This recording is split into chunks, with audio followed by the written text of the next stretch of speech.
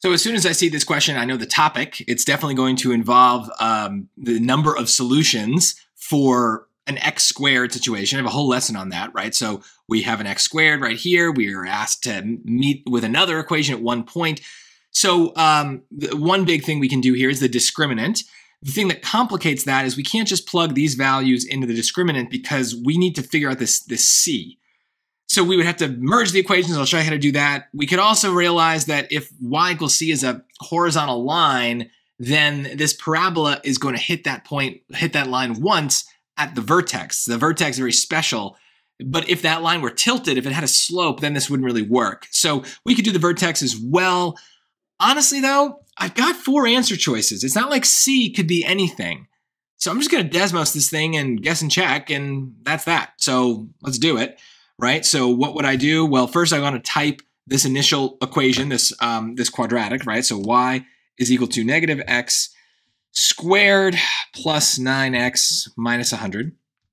So I get some sort of parabola somewhere, I guess. Here it is. And now if I do y equals c, I get, ooh, interesting. I don't know why it does this sometimes. It thinks for whatever reason c is an x here. I don't want that. So if you do this, you're going to have a little bit of a problem. I want c to be some sort of number. So I'm just going to force a slider, and now it gets horizontal. I don't know why it does that. That's odd to me. But ooh, I want to just zoom normal. There we go. So now let's change the c to these different things.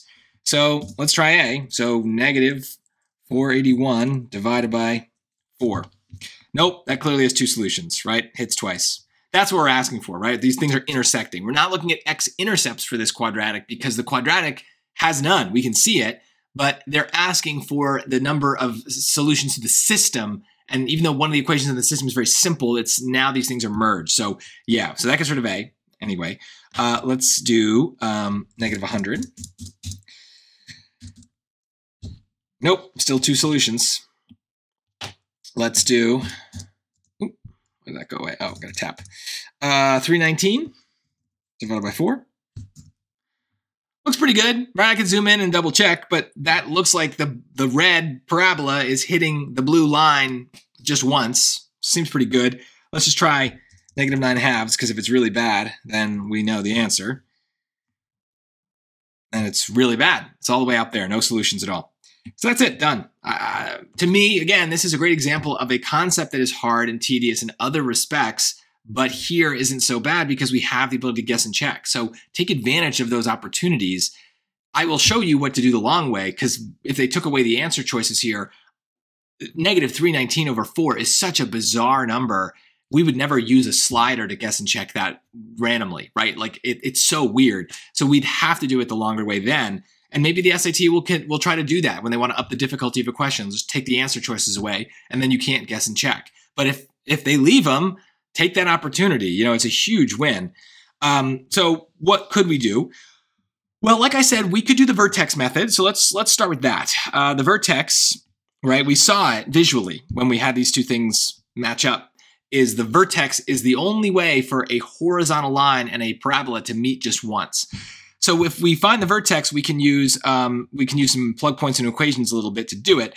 So the vertex of the starting quadratic is going to be h, the x coordinate is negative b over 2a. So that's going to be negative 9 over 2 times negative 1. So that is positive 9 halves.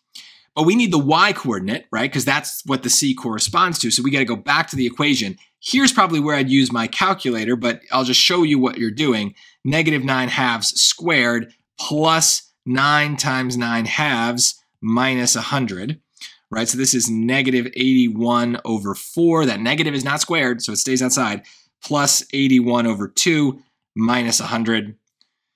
And here, I'll do this in Desmos to show you, because at that point, that's what I would do. So negative 81, I can use this, divided by 4 plus 81 halves minus 100. And it gives you it as a decimal, but remember, you can tap the right underneath the 4 there, you've got the little fraction button, and it'll do it, negative 319 over 4, which is what we got. So that's one method you can use. But again, that doesn't always work, because here it really has to do with the fact that it's a horizontal line. If that line had a slope, it's not going to work. So we can't use the vertex in those cases, but we can always use the discriminant b squared minus 4ac. We want it to meet at exactly 1 point, so it has to equal 0. The problem is we can't just use this equation. We've got to merge them. So we have to put that c in for y. But when we do that, we also have to then rearrange it so that it's equal to 0 again, because the discriminant really only works when it's equal to 0. So I have to subtract the c, which gets kind of weird, because then I have 0 equals negative x squared plus 9x minus 100 minus c. So what's the problem here? Well, when I plug into b squared minus 4ac, the c that I'm plugging in is not the c that I have right here. This is why this is a hard question, is if we do it the traditional way, it's a mess. So b is 9, so let's do 9 squared minus 4. A is negative 1. And so the c term is everything that has no x on it. So it's the whole negative 100 minus c, and that is equal to 0. So we got to clean this up. So 9 squared is 81. Let's get rid of these. That's a plus 4 times negative 100 minus c. So 81 plus, or now it's minus, minus 400 minus 4c is equal to 0. Let's add this over and combine like terms. So 81 minus 400 is negative 319. That's looking familiar. Equals 4c. Divide by 4, and c is negative 319 over 4. I think that's the worst way to do it. That's the worst, because there's just so many places to mess up. I mean, I guess with the answer choices, it's not so bad, because if we lost a negative, we'd still probably be like, okay, I lost a negative somewhere. It's 319 over 4. But if we didn't have answer choices, we wouldn't know that kind of stuff. So we have a lot of opportunities with that discriminant method to make a mistake that just we don't catch. So I don't love it. But if, like I said, if we don't have the answer choices and it's not that we can use the vertex, we have no choice. We're going to have to do this discriminant thing. And there have been questions in the SAT like this, where we're merging a parabola with some sort of line, and the constant is kind of like messy within all that. And we just got to be careful that we understand there's a difference between a letter that they give us and the letter that we use in a formula to kind of represent something. So the C in the discriminant formula represents whatever term in this quadratic has no x's attached. That might be multiple numbers if one of those numbers is a constant that we don't know, and we have to kind of keep it as a variable for a little bit. So it's frustrating, but this is a good example of a topic I'd also want you to get right, because we know it's going to come up. They love this. Every SAT is going to have one of these. So it's going to look different every time, but the process to solve is pretty much the same. Sometimes we're going to have a lot of options like we did here, but even if not, the discriminant will always work. So make sure you know how to use that.